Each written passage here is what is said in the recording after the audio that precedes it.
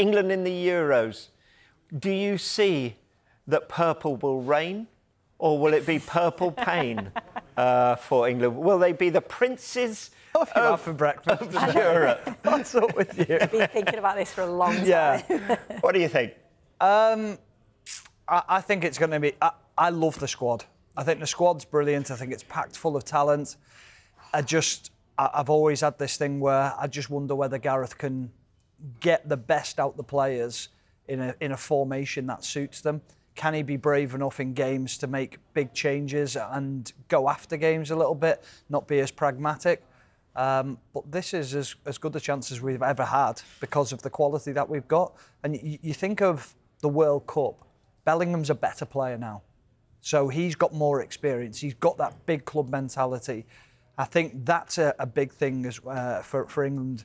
But then you look at all the other players and they've all developed, they've got better. The more caps they've got, the more that they've played with the clubs as well.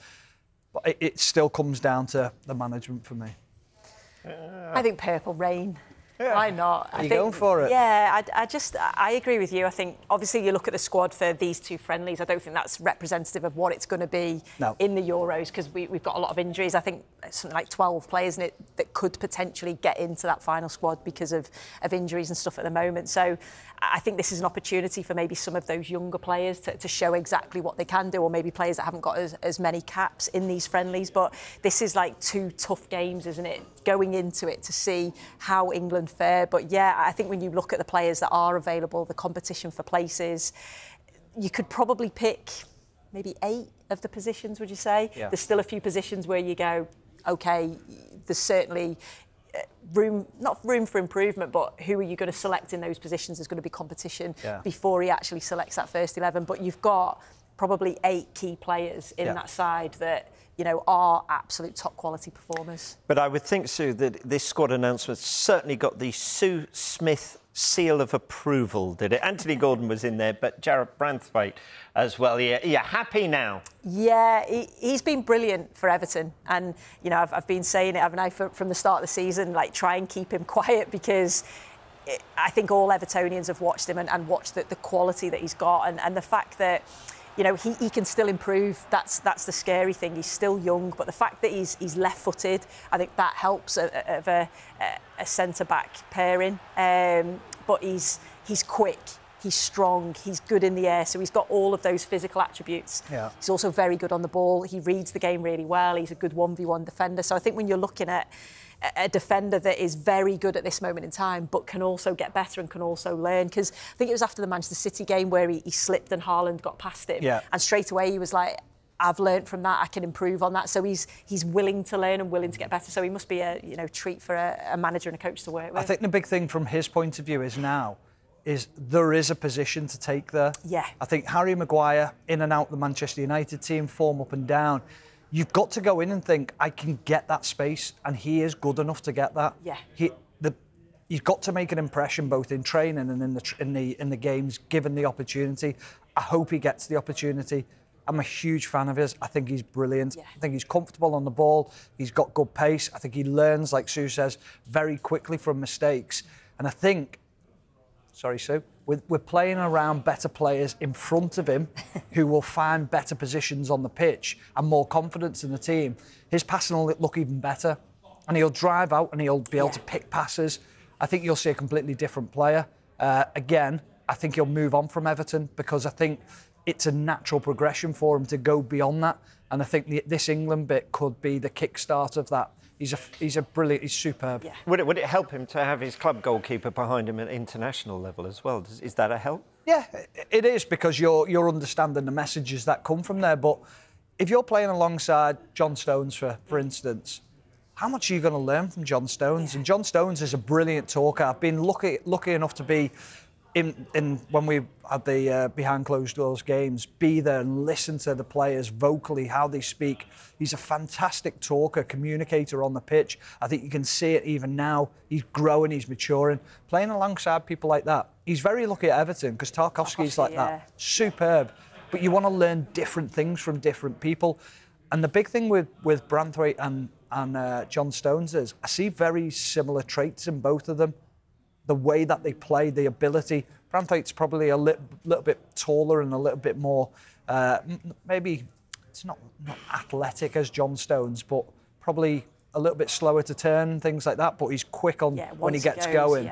But again, that partnership could be brilliant. Talking of being quick when he gets going, Anthony Gordon included.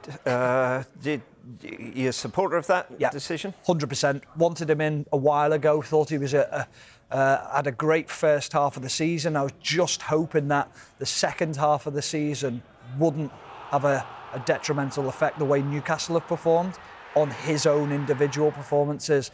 I think he's still being the star performer from them.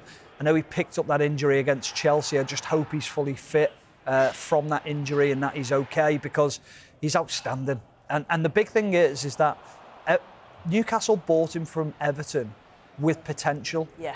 Now he's starting to fulfil that potential. And the potential's the end ball, the end decision making, the final pass. That's starting to come together now under Eddie Howe. And again, he's playing with what he will feel is better players. And that's just off league position alone. That shows you that they are a better team, and he's starting to show that potential. That's the biggest thing. I think it's the improvement of the end product, isn't it? Because I think at Everton you saw his pace, his athleticism, his willingness to get into positions, but at times it was that final delivery, wasn't it? Or he'd get through on goal and maybe miss that opportunity. But that's certainly improved, I think, under Eddie Howe. But you've got that intensity, haven't you, off the ball, where he's going to go press and win it back. 100%. But now you've got that quality on the ball too. I think the other side as well is he grew up as a player. He cut the simulation out of his game, which helped him, because I think he's grown up as a player and understood it's detrimental to him, the way referees will look at him, the way people will view him as a player as well. He stays on his feet a lot more now, and he's so much better for it. Yeah, Jordan Henderson included, no Calvin Phillips in the squad. Sue, how difficult is it going to be for players to get back in now? I think it is, you've got to feel for Calvin Phillips. I think we all know what a great footballer he is. We saw it for England, we saw it for Leeds. He's gone to Manchester City. It's not quite worked out. I think we all said he needs to go somewhere and play. He's gone to West Ham, and he's not been at the levels that you have to be at to be selected. And I think I was quite interested to hear Gareth Southgate's squad, because I wondered, would loyalty sort of continue, and Calvin Phillips maybe get into the squad. So I think it was the right decision for him not to be in the team. He'll just want game time at West Ham and perform at a level for them, so that he can try and get into it. But I think it's going to be tough now to try and get into the side, because he's not been playing at that level for a long period of time. Some doubts over the fitness of Harry Kane. Picked up an ankle injury for Bayern Munich this weekend. In this squad, there's the likes of Ivan Toney and Ollie Watkins. So, for you, Stephen, if Kane isn't fit, and the whole of England will be hoping he is for the finals, but if he isn't, due to another injury, who is England's number 2, number 9? Yeah, I think it's Ollie Watkins. I think it has to be, because of what he's done this season and how he's played, how he's improved under Unai Emery. I don't think... We often look at Ollie Watkins and we say, oh, he just plays on the shoulder. He's so much more than that now, because of the improvement under Unai Emery and the way he plays. He can link up play. I think if you've got Jude Bellingham in the 10, he can then come short and Bellingham can run in behind. I think it does depend on who you're playing against. I think Ivan Toney's a fantastic, not just a target man, but he will get you goals as well. And again, with the movement in and around him, better players, will that help him? Will that improve? I think ideally we'd love to see both of them play a full 90 minutes in both games, one game each, and see how they both fare and see what the relationships are like. However, you just feel like these squads or the games are going to be a lot of tinkering and working things out. You just wonder if you do lose Harry Kane within the tournament. Harry Kane's starting. Yeah. If he's fit, he starts. But say if he does pick an injury up or something happens, he's not quite at it, you might need to change that forward line. Well, what's your options now? Who works better? Who's got a better rapport between each other? There's not enough space in the squad to take both, is there? I'd always take strikers. I'd always take strikers because you've got to change games. Defenders won't change a game. They might be able to keep you in a game and keep you a clean sheet to see a game out. But if you're chasing a game, you don't bring defenders on. You bring attackers on. I'd rather have more options. And again, we talk again about this word confidence. If you've got people in the squad and maybe they're going through a little bit of a barren spell, but you've got someone itching to get on and you've got 2 or 3 of them, well, I want to put them on the pitch. I want to let them go.